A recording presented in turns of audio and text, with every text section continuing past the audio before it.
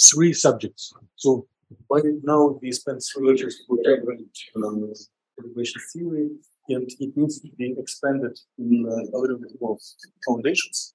So element Landon will go into theory foundations. Then main application of time-dependent perturbation theory is interaction of electromagnetic radiation with matter, and Tori, Patricia, Stephen, Hadassah will cover this subject, either telling how the interaction is arranged or giving more details of what is electromagnetic radiation as far as chemists must know.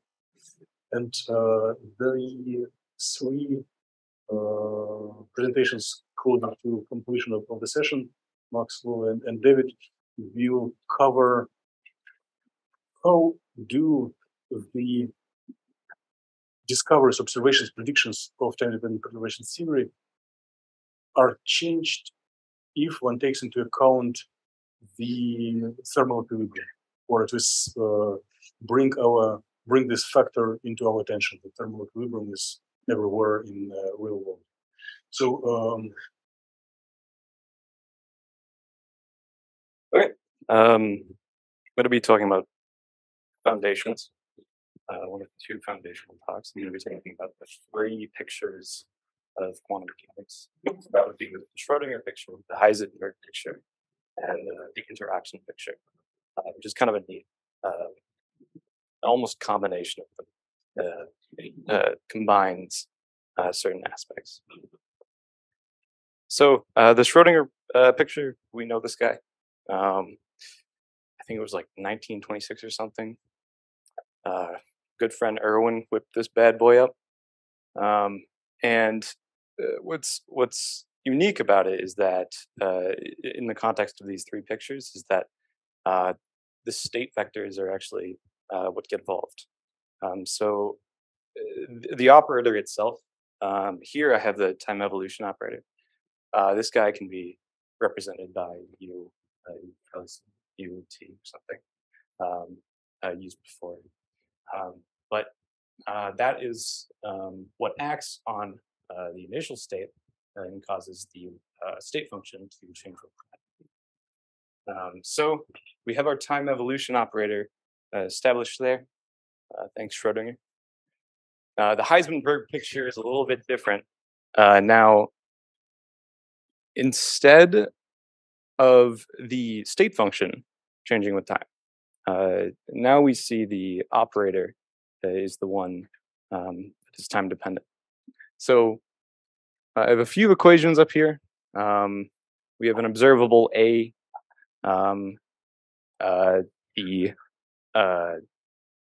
The observable for the Heisenberg picture can be defined by that expectation value.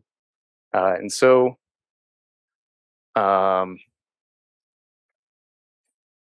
yeah, eventually we get this operator right here.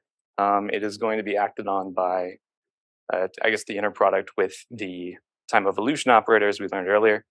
And if we differentiate that, we can see exactly how that observable will change with time. And so, as the first equation implies, the initial state of the Schrodinger wave function or state function will be what we expect to be the Heisenberg wave function. So, sort of as a combination of those two, we have the interaction picture. And so instead of one part being stationary, that being the state function or the observable, instead both of them can change with time. So, oh, still on Heisenberg.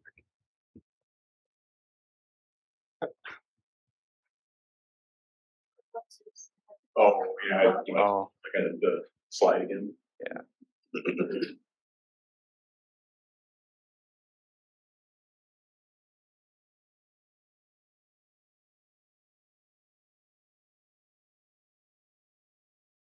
Okay, perfect. Okay, and this one is pretty applicable to what we've been learning. This is actually exactly what we've been learning in lab yesterday, especially. But instead of having our Hamiltonian just being described by a single term, instead we're going to split it up into two terms using perturbation theory. So the 0th order and the 1st order are going to be the combination which makes up the energy of the system. And when we have those two things, we primarily are going to look at how the 0th order self-commutes. And so if we look at the first perturbation Hamiltonian for the interaction, we see that it evolves pretty similarly to the operators that we've seen in previous slides. So given that we have this term, that's what we actually use as the interaction term. If we have a wave function that rotates,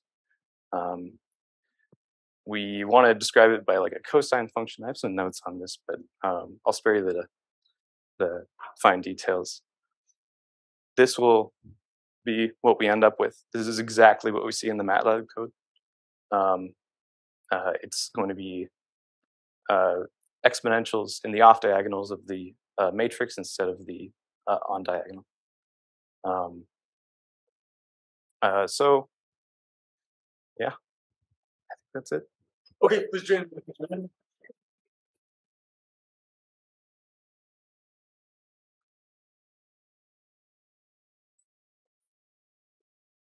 There you go. Okay. So what we're basically going to be doing is expanding our wave function in terms of a orthonormal basis, like we always do, because it makes everything way easier. And so blah, blah, blah. I'm just going to basically skip this because we've already done all this stuff before. It's just there for the sake of internal consistency. Ultimately, that gives us, oops, whoa. I can't see anything. Yeah, okay, so that is equivalent to just solving for these time-dependent expansion coefficients. And they will look something like this, where this is our perturbing potential. And so, with that in mind, we will build our perturbation theory. So this is just that same equation, just there so that you can look at it again. We're just going to simplify notation a little bit because this is going to be way too big to keep writing over and over again. So yeah, we're just calling V sub kn, basically k bra n ket, sandwiching our perturbing potential in there, and then omega kn is just the energy difference over h bar, so that just compresses this thing to I omega t. So, suppose I don't need this if it's going to work. Well, sure. So keeping this is that same equation again, just in terms of our new variables. If we assume that we start purely in some state m, and that our perturbation is small enough that this guy is changing kind of slowly,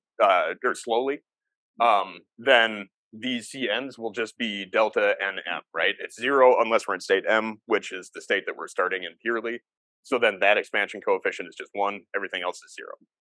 So that means that these are all either 0 or 1. So the sum goes away and we just get the m term here, right? And so this is our first order derivative of our expansion coefficient. So if we just do the time integral on both sides, this is our just the actual expansion coefficient itself. And so that will let us write our wave functions.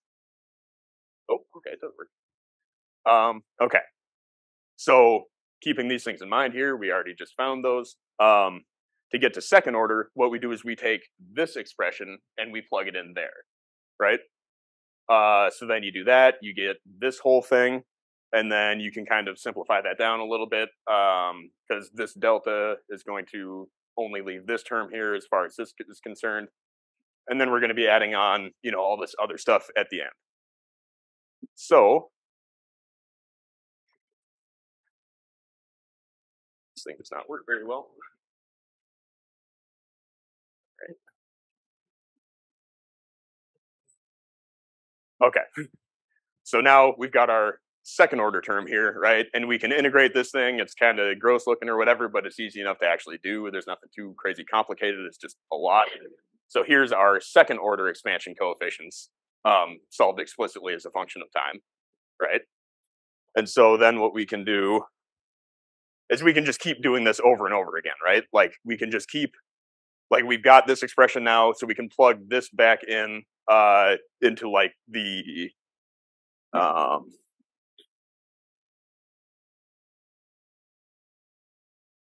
into this expression, right? So like every time we get a higher order, we just take that, plug it back in there, right? So to get to second order, you plug this one in. To get to third order, you take your second order, plug it in there, right? You just keep doing this over and over again. And so to get to infinite order, we're going to need to compress our notation a little bit because you can see that this is already getting to be a lot to write down over and over again. So we're going to define this v sub I. And this is what that is, right? You're just sandwiching your potential in between two exponentials of like positive and negative sign.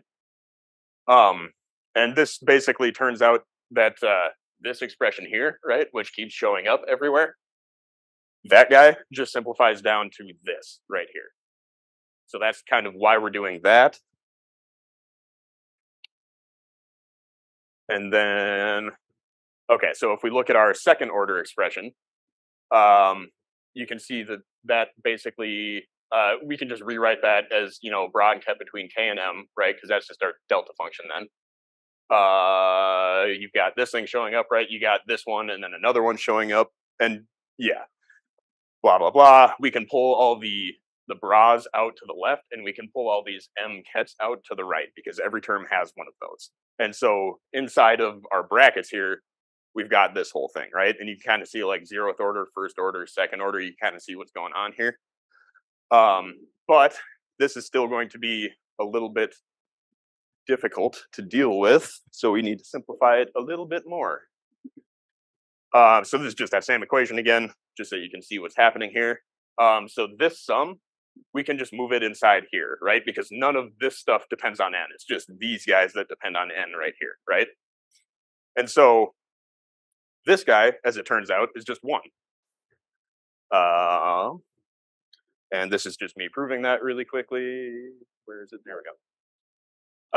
Yeah, this is me convincing myself that that is actually the case. Not really the point of what we're talking about here, but okay, so if we're looking at this expression here, right, this thing just drops down to 1, right?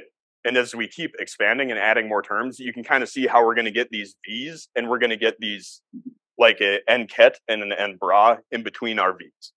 And so we're ultimately going to have like a sum, you know, ends, v, ends, v, ends, until eventually we get to this m ket. So those are all just going to disappear as 1. And so that will allow us to expand to higher order terms, right? So we've got like 0, first, second, blah, blah, blah, up to nth order. You can kind of see the pattern here, right? Like we're going to get n as an exponent here. We're going to be taking n integrals, and we're going to get n of these v's. And so if we keep going, ultimately we will be able to do infinite order perturbations, and that will give us an exact solution. But we're still going to need to have a way to deal with that. And so the way that people do that is with the Tyson time ordering operator. So if you've got this thing acting on like operators A and B that are both dependent on time, what this is going to do is it's going to be in this order when T1 is bigger than T2, and it's going to flip it when T1 is smaller than T2. And so if we look at this expression here, because these are going to keep showing up, we can basically, right, you're just doing 2 of these integrals, right? And you've just got your T and T prime. So that's going to, right, when this one is bigger than this one, then we're going to be in this case here, right? When this one is bigger than this one, we're going to get this integral over here. And as requested, we have the picture of sort of like the integration boundaries, right? So this is that integral on the left. This is like the region that we're integrating. Oh, that's weird. It cut off the, this should be T prime.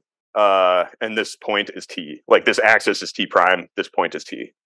But anyway, when t1 is bigger, right, or t prime, sorry, that's this region. When t double prime is bigger, that's this region. So this is that left integral, this is that right integral. And so, basically, this part I didn't really understand, but supposedly you can do that. You basically just do that, flip stuff around, and so then both of your integrals become equal. So you've just got two of those things, right? So now we know that this is just equal to that, and we can generalize that to any arbitrary power that we want, right? So that'll turn into n factorial here, right? We're going to get n of these integrals, and we're going to get n of these v's exactly how it was showing up in our arbitrary order perturbation theory. So now we can take this limit to infinity and actually explicitly solve for it. And it looks like this. And notice that this expression right here, where these are all like, you know, subscript L, right? This is just an exponential. This is like the definition of an exponential function. So then ultimately we just have our bra, our ket, and an exponential of a thing that we can explicitly solve for. And that is how you do infinite order perturbation theory. Okay, but so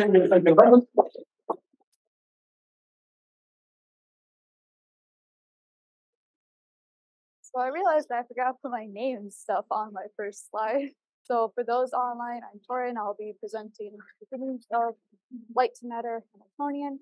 This is pretty much just the stuff needed to actually do it, not actually doing the Hamiltonian.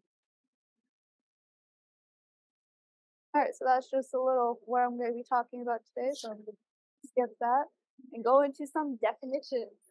So, first thing that we need to know before we get to anything else is what exactly is the electric field, magnetic field, and vector potential. So electric field is a vector field created by the attraction and repulsion of electrical charges of particles, and is usually measured in volts per meter. And the intensity of the field decreases with the distance from the source. So if you have a particle here with a plus charge, all around it will have the electric field that is going away from it towards a negative ion. That is also the equation that is usually thought of with electric field. After some math, this will get cut down a little bit, and I will not show the math just due to time. But magnetic field is a vector field that describes the magnetic influence on moving electric charges. So electric currents and magnetic materials. So pretty much if you had that charge that I was talking about earlier and put it in a magnetic field, it will react in a different way than it would if it was just an electronic field itself. And then a vector potential is a vector field, so distributed in space as to represent means of its curl from physical important vectors. So pretty much, let's say I have a vector pointing upwards. The vector potential would be pretty much oscillating around it. So that's what it means by curl. It's the curl of whatever that particular important vector is. That makes sense. Later on, we will have to construct a potential representation of both the electric field and magnetic field. And to do that, we do need to put it as vector potential and a scalar potential. So you can kind of see it in this first equation. So A would be your vector potential, and then V would be your scalar potential. So we kind of have to do that for all of them. That's not the right one. There it goes. All right. So you also need to know what exactly a gauge is. So from what I could tell, a gauge is a constraint that allows you to uniquely describe an electromagnetic wave. So originally electromagnetic wave can be written with 6 different values. So the X, Y, and Z of both the electric and magnetic field. After you write it as a potential representation instead, it gets us down to 4 variables: a x, a y, a z, and also v. But this by itself is also not very unique, so you need a gauge constant to actually make it unique for the particular thing you are interested in. So yeah, to make it unique to the wave that you're looking at. For electrostatic, we normally think of the field being related to the electrostatic potential through energy. The electron potential equals negative partial derivative of potential vector, so A, with V attached. But for a field that varies in time and in space, the electrodynamic potential must be expressed in both terms of the vector potential and V. So with some math, and with using Coulomb's gauge, which makes it so V equals 0, we get this for our electric potential and this for our magnetic potential.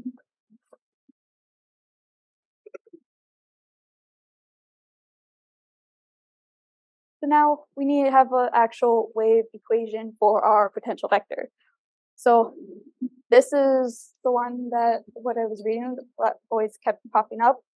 And then this vector potential gives a plane wave solution for charge in free space with boundary conditions. So that's where that one is. And then this is just me explaining what K is, because K is a wave vector itself. So once you have this and you actually plug it into this equation for magnetic field, you will see that the wave vector plus the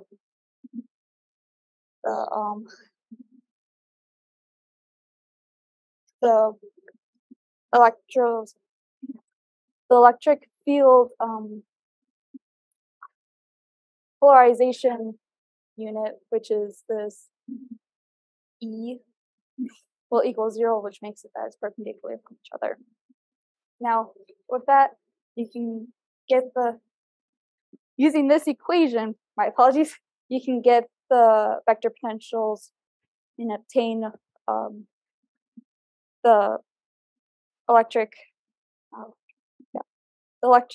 I'm sorry, brain is going blah. The electric field and magnetic field values themselves, which with math gives you this and this at the end of those.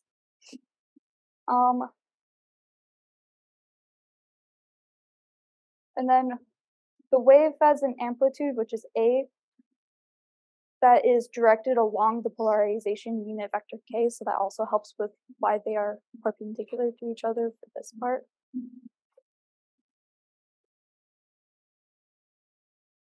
Okay. And it's missing from this slide. Okay, so we know the end goal is to show that the vector, the electric, magnetic, and magnetic field are all perpendicular to each other. And to do that, so far we have not come up with a vector for the magnetic field.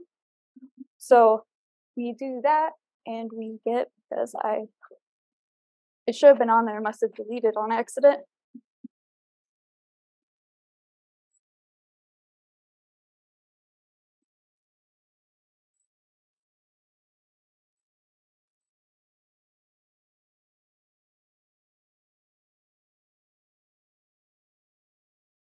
With some math, you get this for your vector for the magnetic field.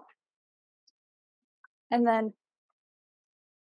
from this, you can see that the magnetic field vector is perpendicular to this part. So because the electric vector is perpendicular to the wave vector, it will come out where they are all orthogonal to each other, creating this figure.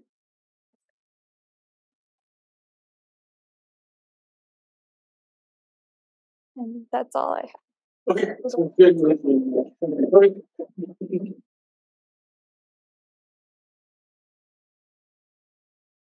Hi, everybody. Sorry, I didn't put my name for the purpose of people online. It's Patricia. So I'll be talking on atom and matter interaction for time-dependent perturbation theory. and I'll be focusing on the semi-classical Hamiltonian, the criteria for small field, and momentum representation and dipole approximation. The light and matter interaction is one of the applications of time-dependent perturbation theory. It is commonly used in the concept of spectroscopy. I know that's how it's related to chemistry. The Hamiltonian of the interaction,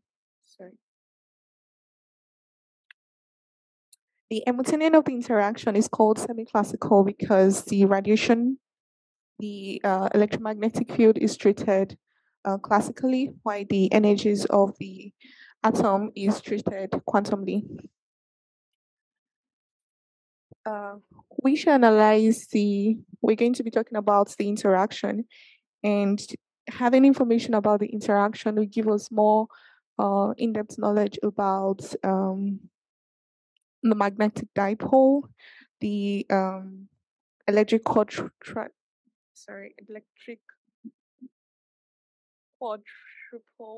I guess, and the study of selection rules. We can also use this information to study the absorption, the induced emission of radiation, which I think David will be talking about.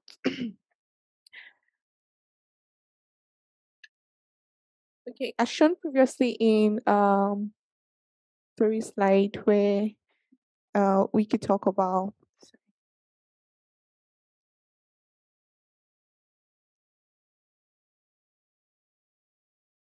as shown previously in Tori's slide, where she also gave a picture of this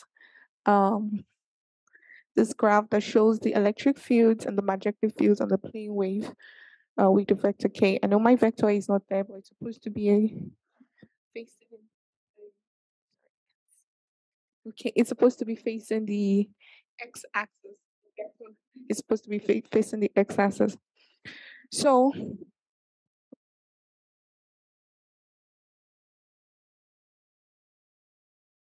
for hers to get maximum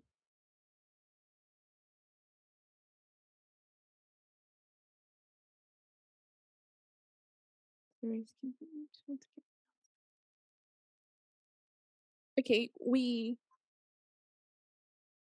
for hers to get, like, we Tori talked about gauge, what a gauge is in our previous slides, and she emphasized that for her to get that, I think she spoke about for us to be able to get the one that is most convenient for us to make our calculations easier, we can our gauge could be anything we want it to be to make our calculations easier. So for our light and matter interactions for this particular study, we're going to be picking a reference frame for our gauge in which our scalar potential is 0. If you could remember Tori's slide when she was given the equation for the interaction, I think she gave both the vector potential and the scalar potential, in which for interaction is 0. The vector potential is also given there, which is the same as the one she said. And the electric fields and the magnetic fields in which we can get by the interaction of our matter and field.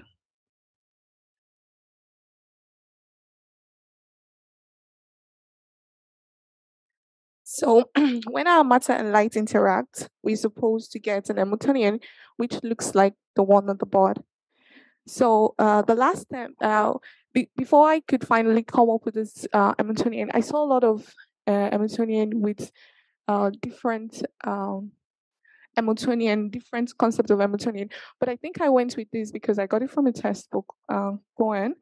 And this Cohen shows what was actually different from this Hamiltonian and the other ones I've been seeing online, because Cohen showed the last term, which represent the electron spin magnetic moment with a plane wave oscillating magnetic field. Others did not show it. Others just showed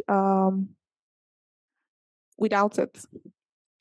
So this could be simplified into our total Hamiltonian, which is equals to our unperturbed and our perturbed Hamiltonian, which the perturbed is the familiar one. We know the potential plus the kinetic energy, and the unperturbed is, and the interacting is given by this. Once you expand this Hamiltonian figure, you have something that looks like this.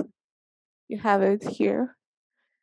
And so it said that with ordinary light source in which we're familiar with, the intensity is low, so that the effect of this is a mistake, A naught square is negligible compared to A naught. So this term is all gone. And this this equation here, I don't know why. I was still trying to get why they commute, because they were not supposed to commute the vector potential and the the vector potential and the momentum.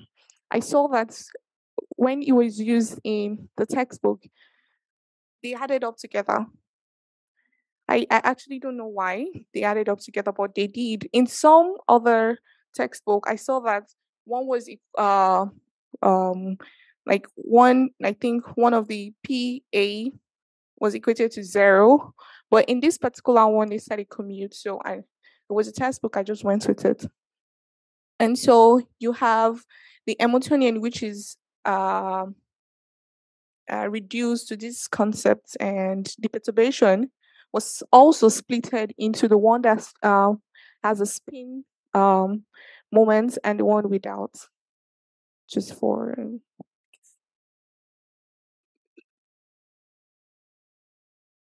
okay, so I think I've talked about this.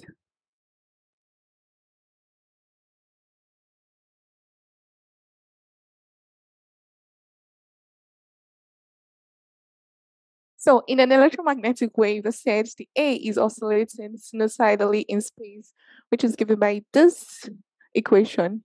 So the set A is easier to manipulate when it is in exponential. So I gave, this is the same thing as this, but it's an exponential. And the corresponding perturbative electric field is given by this. It was also noticed that the magnetic field was thrown away. I was wondering, they said it doesn't really matter. Everybody keeps saying it doesn't really matter. So because here I could see that emphasis were only made on the electric field. So as I said earlier, if you restrict ourselves to just visible light, we have this equation, E to be this from that equation. And the K time could be very negligible because comparing, this is wrong, sorry, comparing, sorry, I think I messed up something here. Comparing the wavelength of visible light, the wavelength of visible light to the wavelength of the orbital is very small. So the K time could be very negligible. That's why the K time was removed. So that's how we have the value of the perturbative electric field to be this. So this is what is called the dipole approximation, whereby the electric field of visible light is so large compared to the wavelength of the atom, so it's negligible. And that's where we come to the electric dipole approximation, where we ignore all spatial variation of E and only consider the terminal temporal oscillation. We can write a perturbative Hamiltonian to use the electric field in terms of potential A and E instead of the potential A. And this would give us a final answer. And this was also, I said this was derived the first year, Dr. Scolin's group. So I didn't need to write it how to get from your electric field to your, from your potential to your electric field. We've done it in class. So, and you can also change it to your exponential figure, solve further using the Taylor series.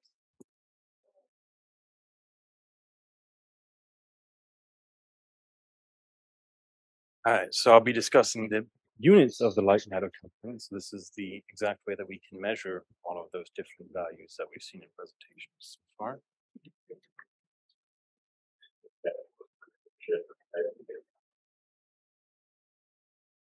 The computer's like inside of that cabinet, so it's just, yeah. It was working earlier. It shouldn't be. Maybe it is. Just arrow on a keyboard is more reliable. They're probably have to close. Battery's almost dead. Oh. Oh. So first we talk about the light matter coupling and also the long wavelength approximation, which I was also asked to discuss. So we have our long light matter coupling Hamiltonian equation up there. And importantly, these two exponentials in the situation in which we're working with a single molecule and not a large polymer, we have something called the long wavelength approximation, where since it's not a polymer, you would have to have an absolutely gigantic organic molecule in order to ever even reach the size of a X-ray wavelength. And so we can expand out those two exponentials in terms of K and Rj, which are units related to the size of our molecule, into a power series. And these both converge into one, so we can simplify that. And that we'll find that K and Ra is less than 1. And that's the contingent that the long wavelength approximation relies on, is that those are less than 1, and so it converges. Moving on to electric dipole. So I think it's called a NAMBLA is when it's inverted. Oh, yeah. Yeah, NAMBLA. So we mapped our equation from slide 1 to account for our energy and our Hamiltonian equation, and working through all of that, it simplifies out into finding that we have mu here is equal to the sum of our units. And burning through these slides kind of fast, but this is the slide that led to a quite vigorous hour-long discussion this morning while I was trying to prepare this. So we have mu, which is said to be our electric dipole operator. Now we can find various other things for finding our electric dipole moment, units of electric field, but it entirely rests on one condition. Is mu the same thing as Q? In several textbooks and sources, you will see the equation that P, QD, where D is our vector of our electromagnetic field, relying on a operator Q. Is Q the same as mu? I say that Q is the same as mu, and in which case we can find our internal energy then is equal to negative P times our electric field, which is the same as our electronic dipole moment operator times our electric field. Dot product is also equal to our internal energy. And given that the electronic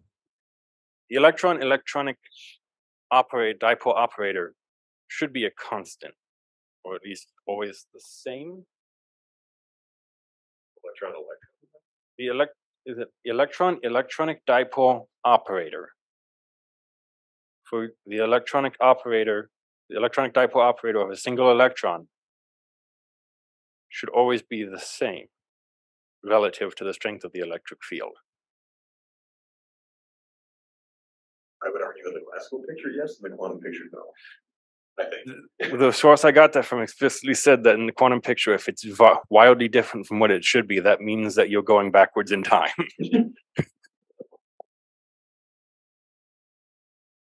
So yes, that took up quite a lot of time this morning, was arguing about that. And I'll just keep moving.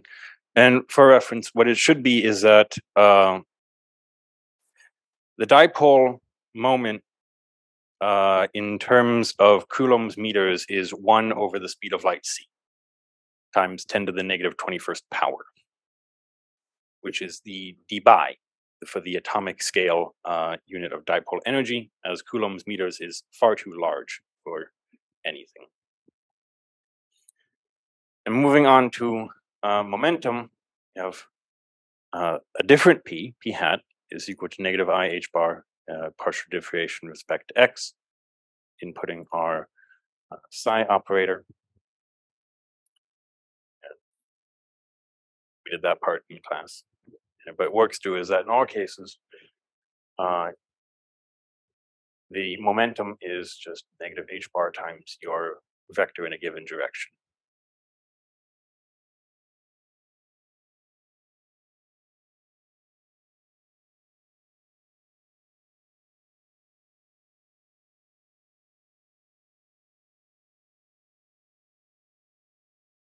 And now this is probably the topic I know the least about because I had the least amount of time to review.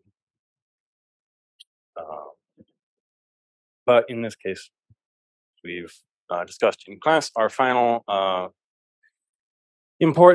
most important finding is that we can use our vector potential as a first order permutation correction onto our Hamiltonian with this equation down here of Pi A Pi is the current formula to fit to the first order approximation that follows from his golden rule.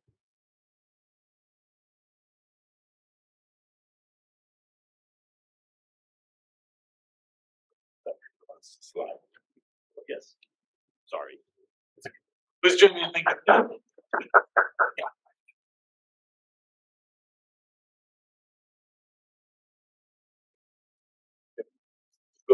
Okay, so all right, I'll be presenting on the second order quantization of the vector potential and light matter interaction Hamiltonian. So let's unpack those terms a little. So first order quantization, what is that? That's pretty much what we've been dealing with so far this semester when you see a Schrodinger equation and whatnot. So you have a semi-classical treatment of quantum mechanics where you treat particles as quantum wave functions. Environment is treated classically, sort of like what was talked about earlier with the electromagnetic field being treated classically. And the vector potential we've seen so far is in terms of this first order quantization. It gets to be called the first order because it was the first convention made up for quantum mechanics by Schrodinger, Dirac, and Heisenberg. Second order means that we are going to write our quantum mechanical terms in terms of creation and annihilation types of operators. Second order quantization usually gets applied to many body quantum mechanics, aka quantum field theory. And you get equivalent results to the first order. It's just another way of representing it and can be useful in other contexts.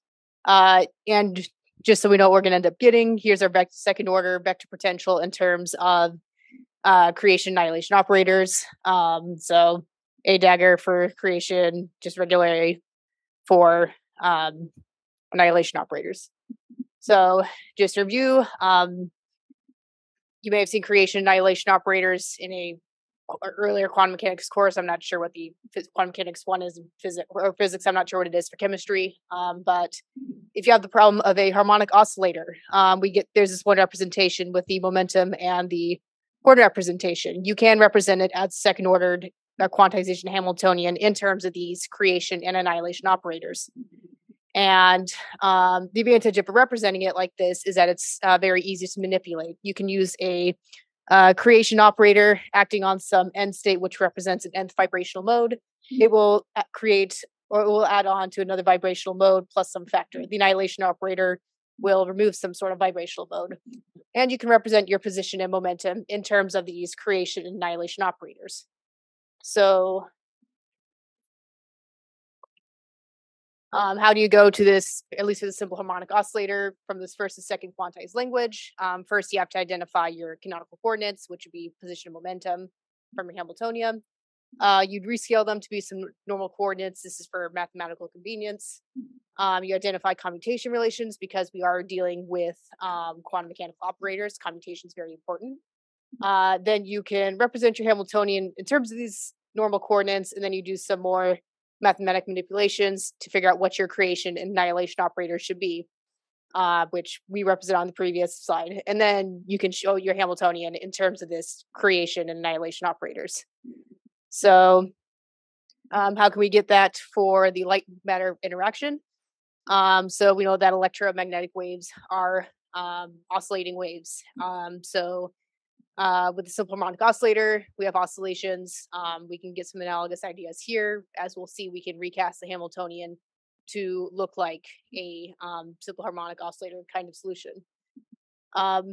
Some things that are different, instead of having the position and momenta be our canonical coordinates, our scalar potential actually takes the place of the x coordinate, and then you have momenta. The scalar vector, the vector potential and the momenta do have a commutation relation. And then we can represent our light matter interaction Hamiltonian in terms of this vector potential, and you also do a Fourier transform to have it in terms of this wave vector. So that puts it in a form that's useful for when we do this transition from the first to the second quantized language. So from there, some other things that are different from about the process. Before, when you have the simple harmonic oscillator, your lowest mode you can have is 0, and then you can just keep increasing from there. For light matter interaction, since your wave can propagate forward and backward, we have to compensate for that for the wave number k being positive or negative. In this case, your creation annihilation operators will create states that have k wave numbers and such, and we can represent our scalar or our vector potential A and our momenta in terms of these creation annihilation operators, like before we could for position and momentum. And once we do that, we can now represent our Hamiltonian, since it ended up being recasted as a simple harmonic like solution, as like so. This is our second quantized language.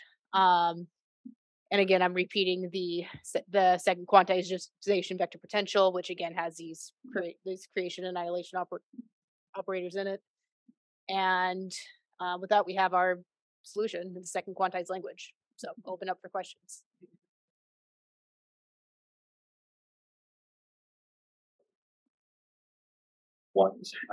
So today my contribution to talking about the time-dependent perturbation theory is introducing you to thermal equilibrium states. And so I'm going to be talking about density of states and projecting the occupancy of states. So we'll start with the density. Start with the density of photon modes in a cubic cavity. So we have some cube, dimension is L, volume is going to be V. And so we'll start with the generic waveform function where it's e to the negative ikr, for r is just our coordinates. And we're going to impose the boundary condition that every 2 pi we have to get the same value. So that gets us to k equals 2 pi n over L. And then we have products where all of the different coordinates or k's and n's just come together to be capital K, capital N. And so getting to the next function, we are trying to solve for dn because density of states would be the amount of states per energy. So we need to rearrange this to get dn equals L over 2 pi cubed times dk. And talking about photons with Cartesian coordinates is kind of difficult, so it's easier to just convert it to an angle. So this angle is actually the projection of k. So we multiply, or we replace dk with this factor to get it in polar coordinates. And then we need to substitute k for omega over c, which is just frequency. I don't remember where that comes from exactly, but either way. We replace that, and then we end up with this function. And then, as we know, density of states is dn over dE, so we just divide by dE, get this factor. And for a photon, our energy is h bar omega, and we have dE, so we need the derivative of that, which is h bar d omega. So d omega cancels, and we end up with this nice function. And so you could use this for Fermi's golden rule, which you need the state density.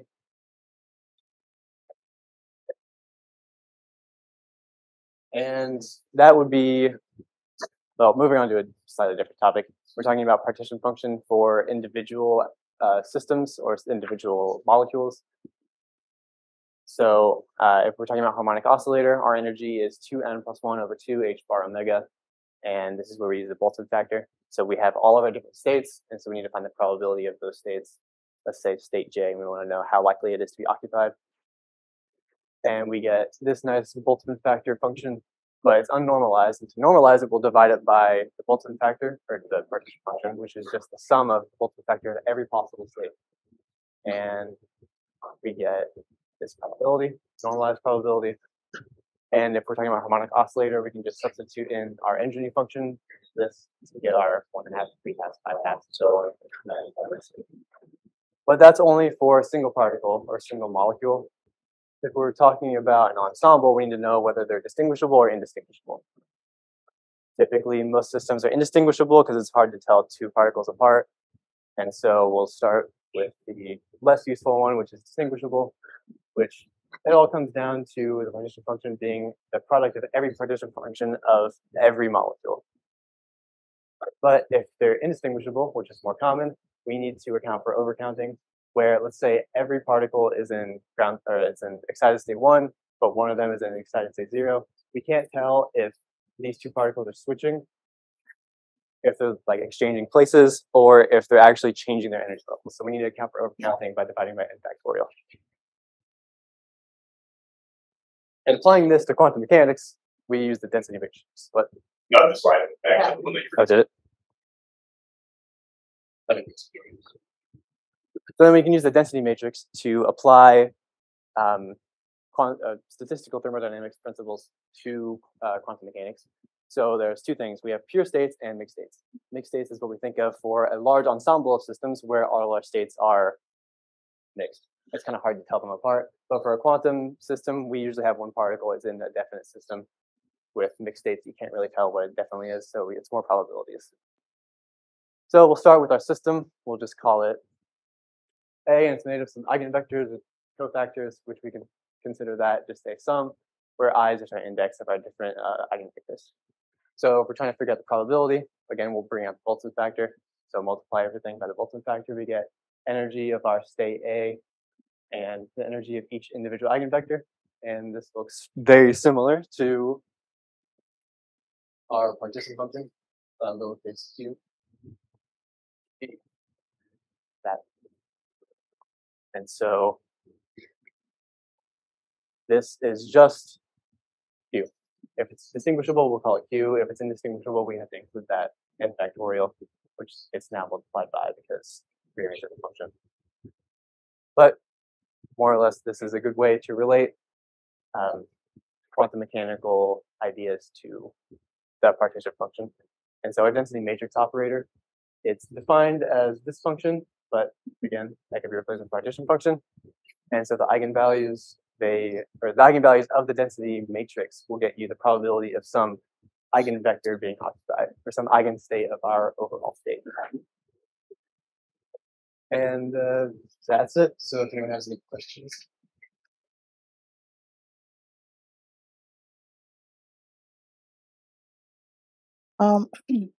So I will be speaking about the black body radiation. So the black body radiation describes the relationship between an object's temperature and the wavelength of electromagnetic radiation that it emits. The term black body is actually an idealized object that absorbs all electromagnetic radiation that it comes in contact with. So this black body absorbs the radiations that is incident upon it, and it actually radiates it at a specific spectrum. And this is dependent solely on the temperature of the object. It doesn't depend on the type of radiation or the type of material itself. So to just put it simply, black body radiation refers to spectrum of light emitted by any heated objects, for example, the filament in light bulb.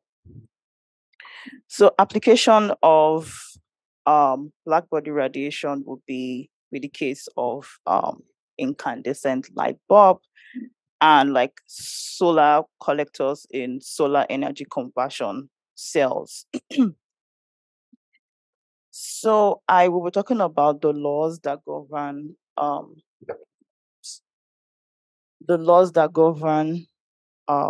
black body radiation. First is Planck's radiation law, and it actually defines spectral radiance of electromagnetic radiation emitted by a black body.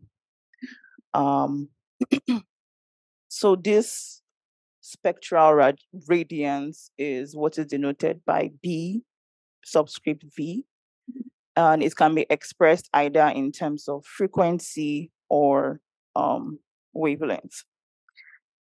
So we're here, KB is the Boltzmann constant, and T is temperature.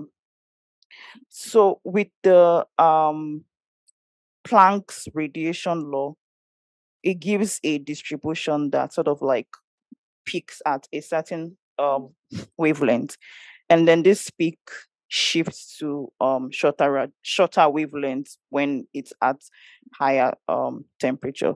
So the figure there shows for both wavelength and frequency.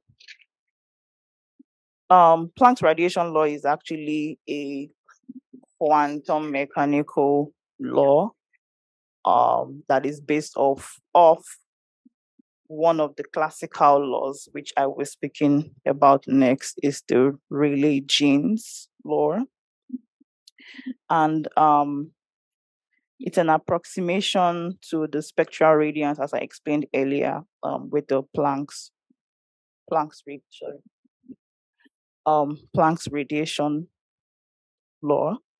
And it expresses this spectral radiance as a function of the fourth power of wavelength. So in the limits of low frequency, the Planck's law, like I explained earlier, actually tends to Rayleigh-Jeans. It works for longer wavelengths, lower frequency. But the moment it begins to approach smaller wavelengths, then what happens is the ultraviolet catastrophe. Like from the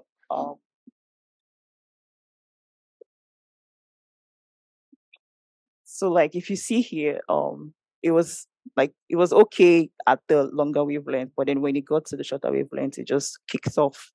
That's because of the ultraviolet catastrophe. It just doesn't work for lower wavelengths. But when it comes to lower wavelengths and higher frequencies, then the Wayne displacement law actually works for this. So this Wayne displacement law actually shows the black body radiation curve. It shows that the wavelength is inversely proportional to temperature, where B here is known as the Wayne's displacement constant. So for this Wayne displacement law, it shows the black body radiation curve. That's the figure at the bottom. It shows this for like different temperature. It will peak at different wavelengths, which are inversely proportional to temperature. So another law about this black body radiation is the Stefan Boltzmann law, and it actually describes the intensity of black body radiation as a function of temperature. So it takes the total energy here, which is J, and it's proportional to the fourth power of the absolute temperature. So you can see the curve is kind of like an exponential curve. So that's all. Okay, please join me back in the room.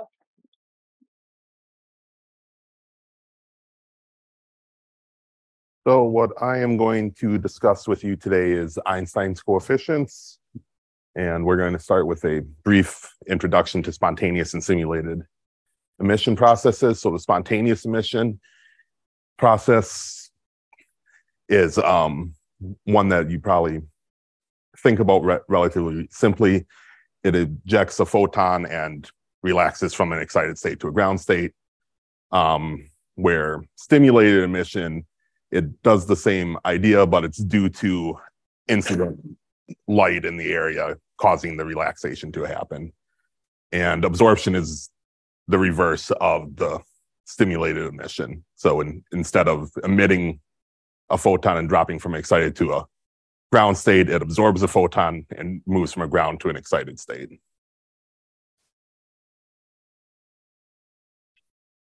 So then we can write simple rate laws for these. So we have our change in our states, and this is an old PowerPoint. So the way the terms I have is the lower state is 1, the higher state is 2. So we have these constants here, these A's and B's. These are what is called the Einstein coefficients.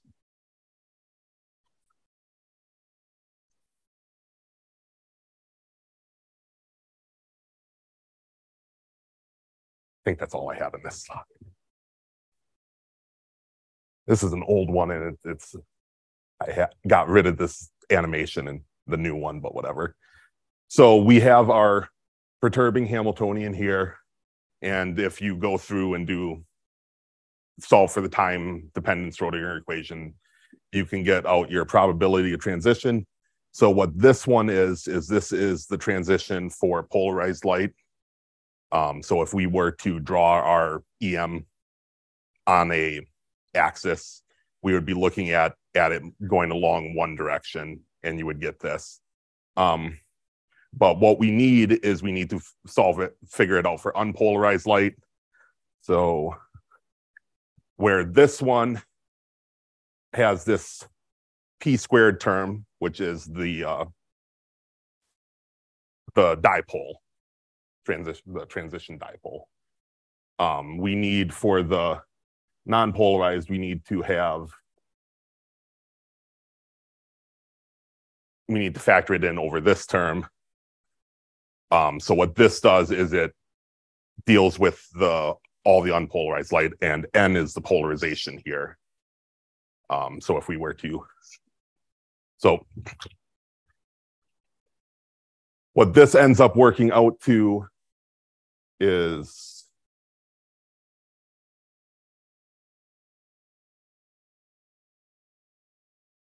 I don't off the top of my head remember. So there's a cosine term in here and I believe it's this. If I remember, there's some constants in front of the cosine. So what it is we have that. This would be P, and this would be theta. So then we would have an integral in front of here going over that range, and then it reduces down, and once we solve for the integral, we end up with this equation.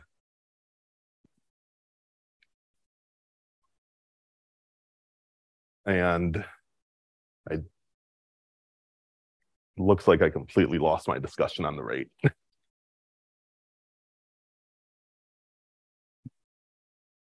So this term is actually a rate, not a probability, so it should have an R instead of P.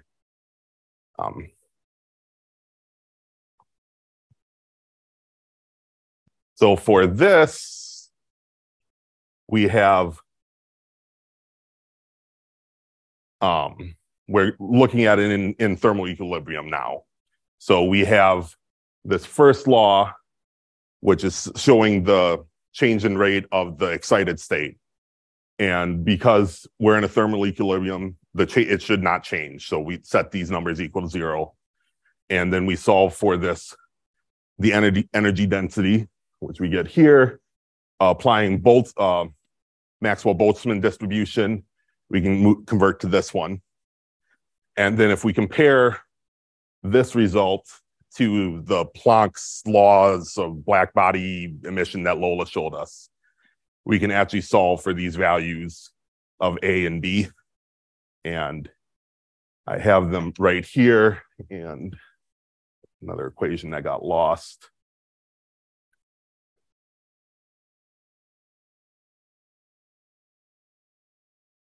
Is that, so the stimulated emission and the stimulated absorption are equal to each other with the factor of degeneracy.